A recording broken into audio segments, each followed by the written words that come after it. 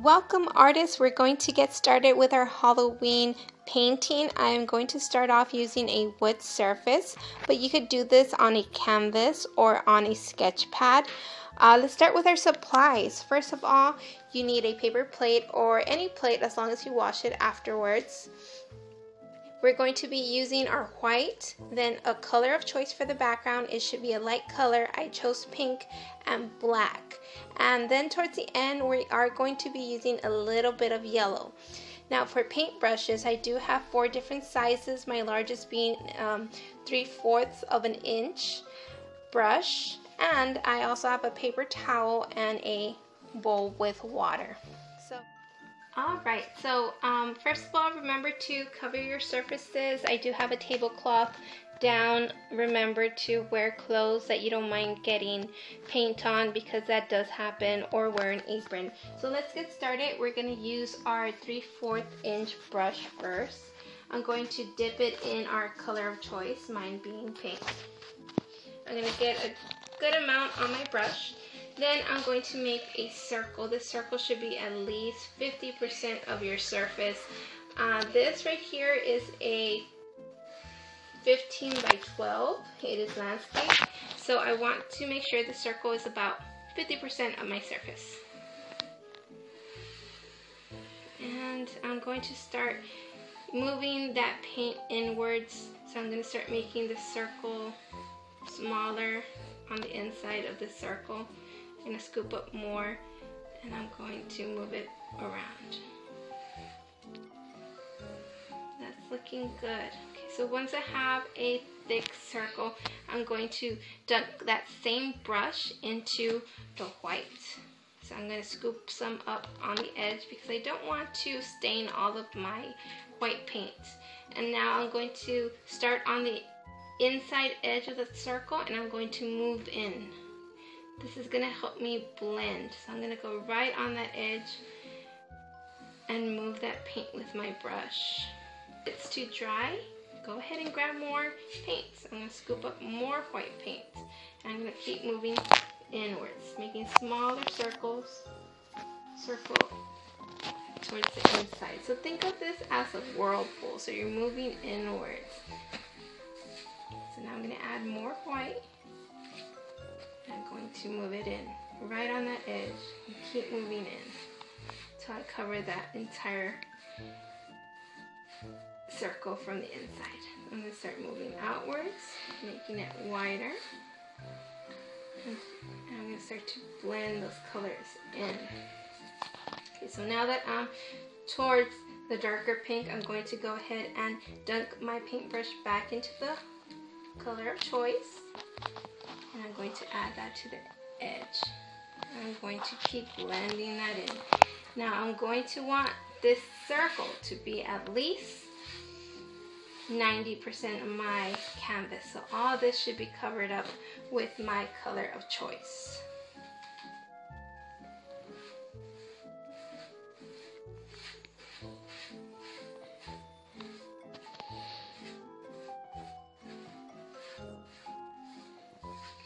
And if it's getting too dry, go ahead and scoop it up again and keep moving it around.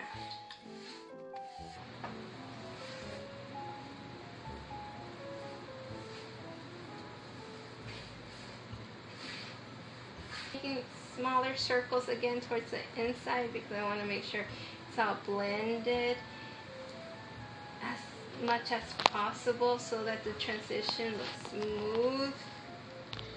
So I don't want to put too much pressure on my paintbrush as I move inwards. Just very gently. And add some more white to that. And start at the inside and move it out a little bit. Add more white to the center and move it out. There we go. Very quickly move it around.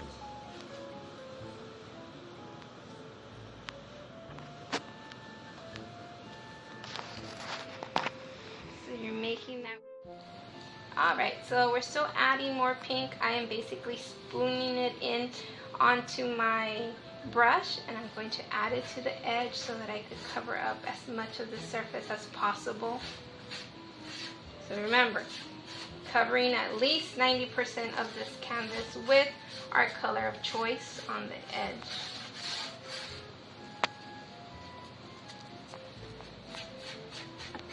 Now don't be scared of the paint. Use as much as you need. I'm going to scoop it up again, put it on the edge, and bring it down.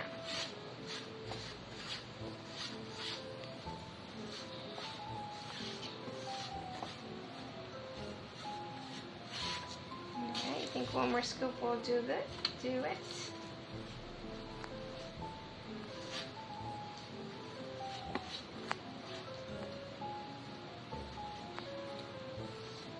Looking pretty good. Right now, basically, I just have the corners that don't have paint. Real quick, I'm going to start doing that quick motion where I'm moving it inwards. If you see any clumps that are forming, go ahead and scrape them off either with the back of the brush or your fingernail so that they're out of the way. And I'm going to keep making those circles inwards so I could blend it together. Pretty good. Add a little bit of white as I move closer to the lighter area. A little bit more white so it doesn't get too pink, because I do want to keep that gradient going. Good job. Looking good. All right. So now I'm going to dunk the same brush into the black. I'm going to move from the edges inwards. So I'm going to dunk it. Still haven't cleaned my brush. I'm going to put some on that corner, some on this corner, some on that corner, and finally on the last corner. Now I'm going to start moving in that black inwards.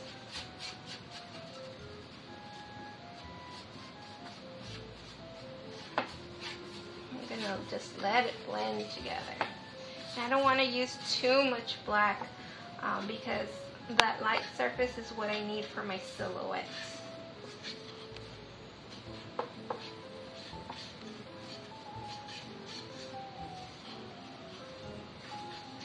Start to blend it together. And start making that circle motion, moving it inwards. So I don't want it too dark, so again with that black I'm going to dunk it in the remaining pink, scoop it up, and move it towards the edge so that it blends nicer together. There we go. We start to have like a gray type of color going on.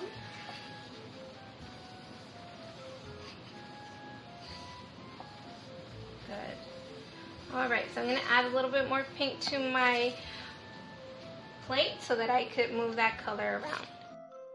Remember to paint your frame or paint your edges on your canvas. So that's what I'm doing at the moment. Alright, so I'm going to do this one more time. This is what I have so far. I'm going to add more white. So I'm going to scoop up. I haven't washed my brush. Scoop up some white. I'm going to add to the center. I'm going to try to smooth it out. And then slowly bring it outwards. I'm going to try to be as gentle as possible so that my paint doesn't scratch off anything off the canvas. I want to make it smooth. This is what I'm trying to do at this moment, is just smooth it all out because it is drying already. So I'm just whitening it up.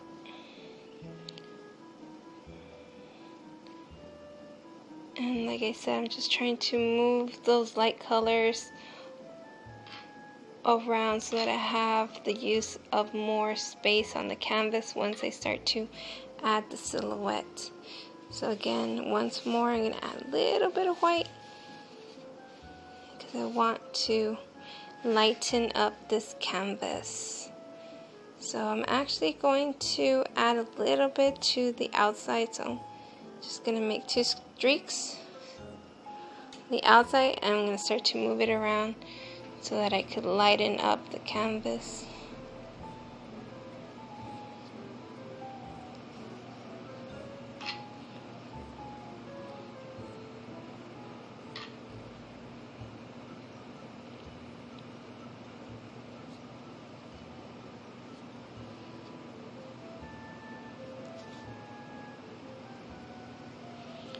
There we go. That's what I'll be using. Alright, so if you're still blending between that border with the pink and the black, I recommend that you scoop up some more pink or your color of choice onto your brush, and then in between those colors you just mix it and move your brush over it. That's going to blend it. On my canvas, this color is making kind of like a grayish, purplish color, and it's blending pretty well. Now I'm going to have to let this dry so that I can move on to the next step. If you have time, just let it sit. If not, take out the hair dryer and dry it off.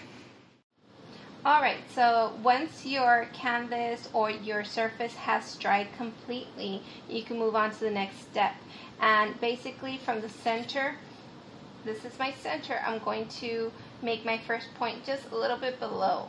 So I'm going to mark it. So there's my center. I'm going to move down just a bit and mark it. That's going to be where I'm going to start the center of my pumpkin. So I'm going to start by making an oval.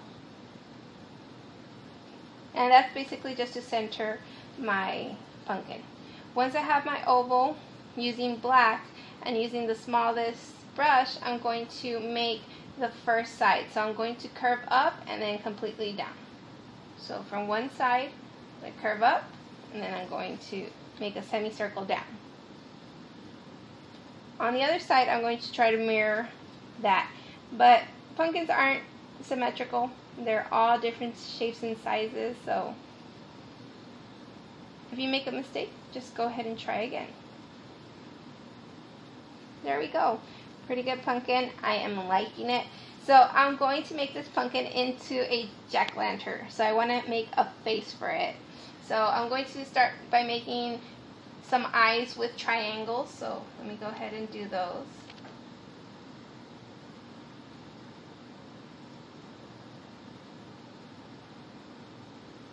There's one eye. Let me go ahead and make the other.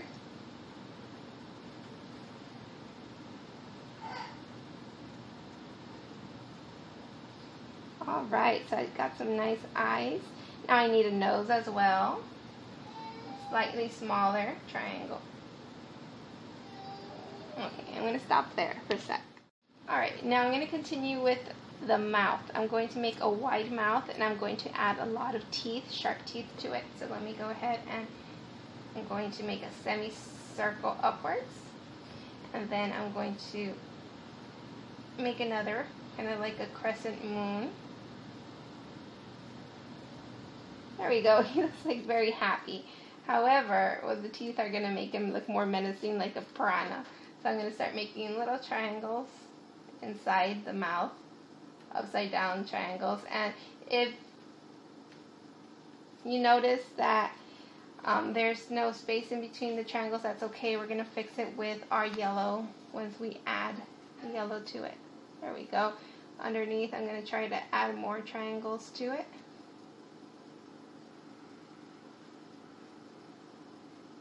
There we go. And now I'm going to add a stem. At the very top, it's going to curve to the left, so I'm going to make a curve that way. And now at the top, I'm going to close it up and make it into a crescent moon. So now what I'm going to do is I'm going to fill in this pumpkin, except I'm not going to fill in the eyes, the nose. Alright, so the teeth are actually going to be black, so we're not going to have to worry about those. So I could go ahead and fill in the teeth, the inside of the teeth.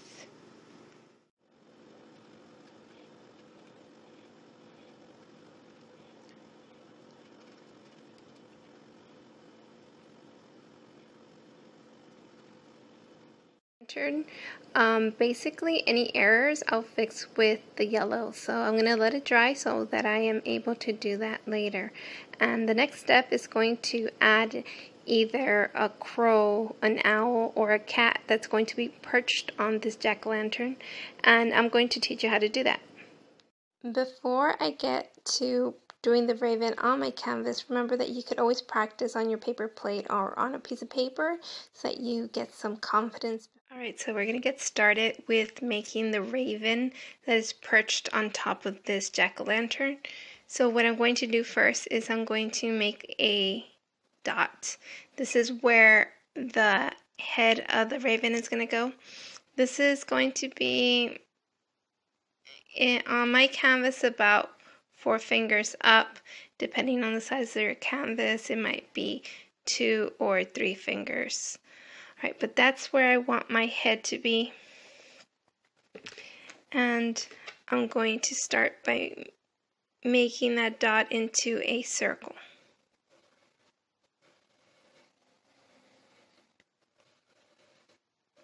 And sometimes I do have to step back a little bit to make sure that that looks about right on the canvas. It's a good size, it's not too small. Now I could always go larger once I've done the basic outline, or if I make any mistakes. I could easily make this raven into a cat. So let's do the head. Okay, now the next step is going to be kind of like a teardrop. So it's going to be a little slanted. So I'm going to make the first curve, and then on the other side I'm going to curve it down. This is going to be the body. Like I said, it's like a slanted teardrop. And it's looking pretty good. I do like that shape. Now I'm going to add the tail. So the tail is going to be a long oval. Now I do want to make it a little bit, I'm going to add more feathers to it, so I'm going to bring out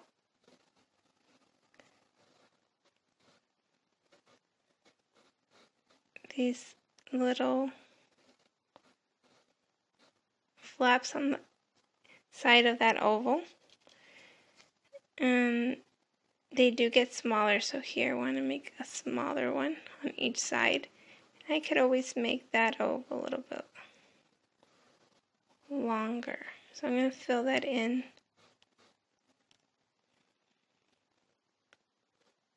Okay, that's going to be the tail. I am going to add just a little bit more here, thickness, and now I'm going to fill in that body.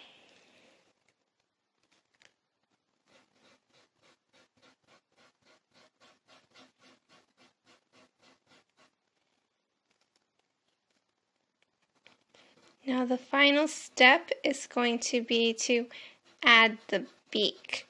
Now the beak is a little bit curved, but I'm going to make it just straight, and then I will add a little bit of a curve to the top of it, just because if we curve it too much, it's going to start looking like a toucan instead of a raven.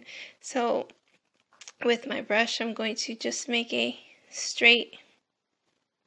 I'm trying to think whether I should make it facing the other way. But I'm going to make it to the left, just a straight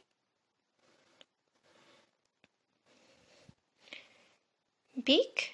So right now it looks like a regular bird, but a raven has a little bit of a curve on the tops. So with my brush, I'm going to very gently just add a bit to the top to curve it. There we go. And that's going to be my raven. Now, check out this yellow. This yellow is not a bright yellow. It is a pastel yellow. And that's what you're going to want to use so it covers up any mistakes of the black paint. So for example, I leaked into the eye space, so that pastel color with that white undertone is going to help me cover that up. If you don't have a pastel yellow, you could always mix it in with some white paint. Alright, this is the last step. I'm going to use my pastel yellow to fill in the eyes, the nose, the mouth, and then a little circle for the raven's eye. So let me go ahead and get started. I'm going to use my smallest brush to do this. I'm going to work very carefully. I'm going to use this brush here. I'm going to make sure it's completely clean. I do see some black at the tip, or my smallest flat brush to do this. So I added a few crazy feathers. So basically what I did was I dipped my brush in black paint and I just laid it up against the surface where I wanted to make those feathers stick out. So for example here, just lay it and move it towards the body to get those ruffled feathers. Okay, so I accidentally filled in the eyes a little bit too much, but I will be able to fix that with the yellow. Now on the tail, I don't want it to just be one solid feather. I do want to add another little gap, like if it had uneven feathers on its tail. There we go, that's looking way better. Awesome, and I believe my daughter's going to add a cat to the top of her jack-o'-lantern. Alright, so on sketch paper, I'm going to teach you how to do a cat in case you want to do a cat. My 8-year-old did do a cat on her pumpkin, so I'm going to start off with a circle. And that's going to be the head. Now I'm going to make a body which is going to be slightly larger curves. So it kind of looks like a bowling pin. I'm going to fill it in.